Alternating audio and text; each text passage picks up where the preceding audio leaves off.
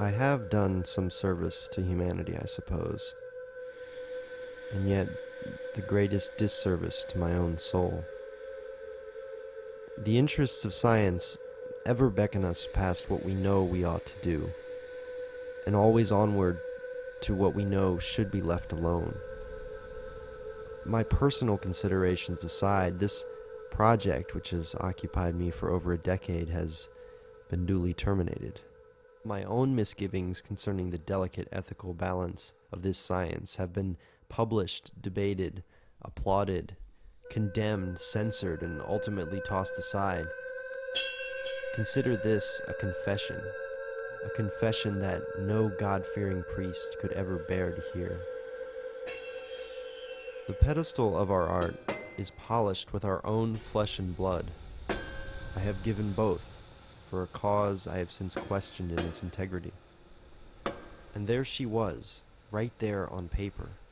There was the language that spelled out Jenny. I could not wait to finally meet her, in person, in the flesh. From the moment of her artificial conception to her day of birth, through the first 3 years of her young and untested life, there was never in history a more complete and intimate record of a human life. Watching Jenny grow up, I was immediately confronted by the peculiar obsessiveness with which humanity grapples with its sense of self. We are so preoccupied by this sense of origin, of birthright, of place. And here Jenny had none of these things, and thus it was assumed she would have some trouble coming to terms with the ontology of her existence. For a being with only an artificial mode of creation, of all the people I have known, Jenny had the most authentic sense of who she was.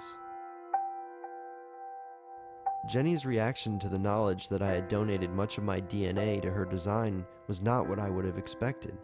She showed no outward signs of surprise, looked at me and said quite simply, "Daddy." Jenny was my daughter in a purely biological sense, and yet Jenny's very existence was a crime.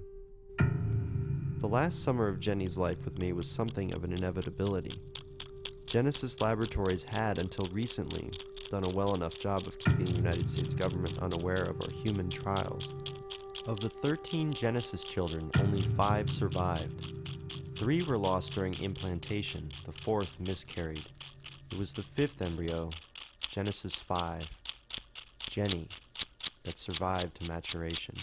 By her 3rd birthday, a probe launched by the Division of Homeland Security had already traced large sums of money entering the United States from abroad.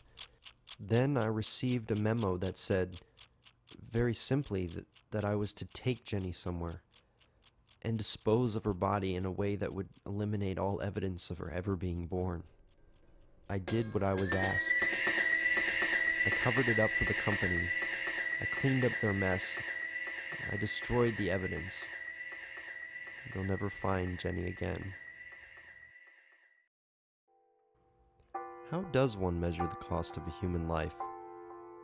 If we only looked at what we were made of and not at what we have done, then the cost could only be measured in the weight of flesh and blood.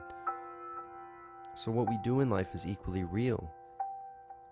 To create life will always be the highest invocation of our right to exist, and Jenny intrinsically had this right.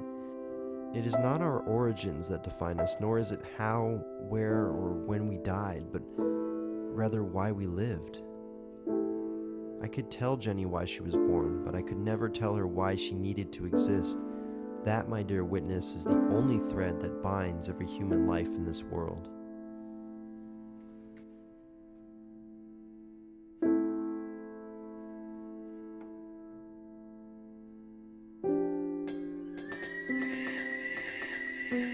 Dad, they found us!